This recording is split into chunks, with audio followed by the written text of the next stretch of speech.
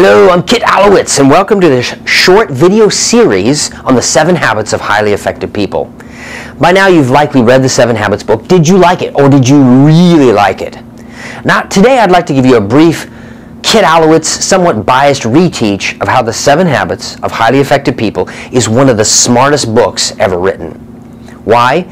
Because Stephen R. Covey, the author of the book, took natural laws, he took principles and organized them into habits. And then he went even further and put them in sequential fashion to truly create a solution for living a truly highly effective life, however that tends to show up for you. So let's begin with a brief overview. There are 7 habits, and each of them build on each other towards mastery. Now, a habit is simply an overlay of 3 things: knowledge, skill, and desire. Knowledge is what to do, skill is how to do it, and desire, that's the elusive one because that requires desire, or call it will, or the want to do something. So here's a theory. I'm going to suggest that the lack of desire, or at least a strong desire, is at the root of almost all failed goals. Chew on that one for a minute. Let me give you another theory. What you see, how you see the world drives what you do, and what you do drives what you get, and what you get reinforces how you see things. How you see the world drives everything in your world. If you want to do different things and get different results, you must simply begin by seeing it differently.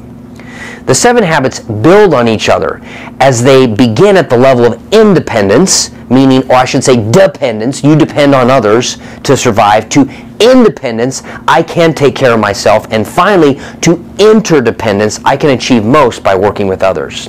This is at the core of the 7 habits.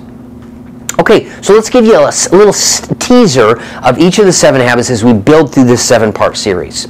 So habit number 1, this is the habit of being proactive. This habit offers that by assuming full responsibility and accountability for results, everything changes. Habit number 2, begin with the end in mind. This habit offers that, or gives the invitation to identify truly what matters most in your life, both personally and professionally.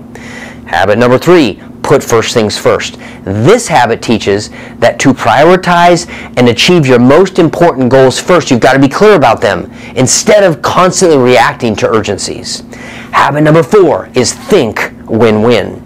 This habit offers that by collaboration and working together, we can effectively build relationships of trust and mutual benefit. Habit number 5 is first seek to understand, then to be understood. This habit offers the value of really tackling that communication is what it is and how it works is key to actively, mutually going for outcomes that are mutually beneficial for all parties. Habit number 6 is synergy. This habit teaches that through creative cooperation, you can solve almost any problem and opportunity. Habit number 7 is sharpen the saw.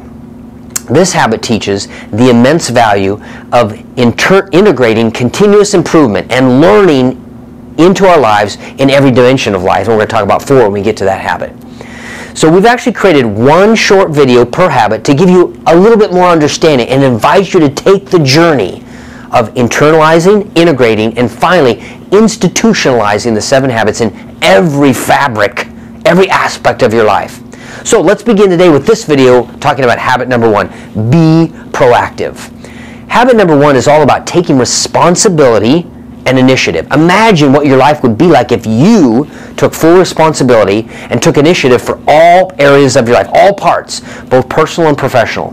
Habit 1 is believing and knowing there's always a way to get it done if we're willing to take responsibility, resourcefulness, and initiative. Habit number 1 is knowing that you are a product of your choices. Habit number 1 is recognizing that there's always a multitude of stimulus that we get hit with every day in our lives.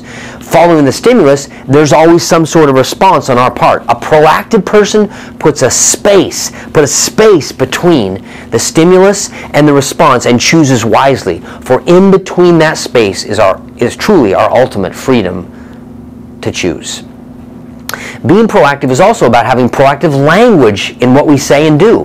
Proactive language focuses on things that we can impact rather than focusing and getting mired down on things we can't impact.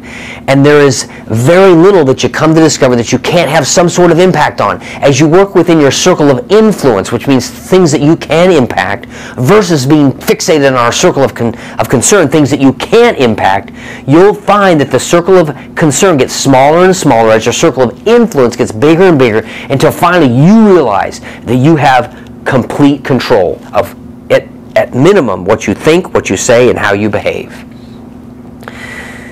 I invite you and encourage you to take complete responsibility for your life and all parts of it. You will be shocked how you will see things differently. I invite you to become the 7 habits. Live it, breathe it, do it, be it. I'm Kid Allowitz, and we'll see you next time.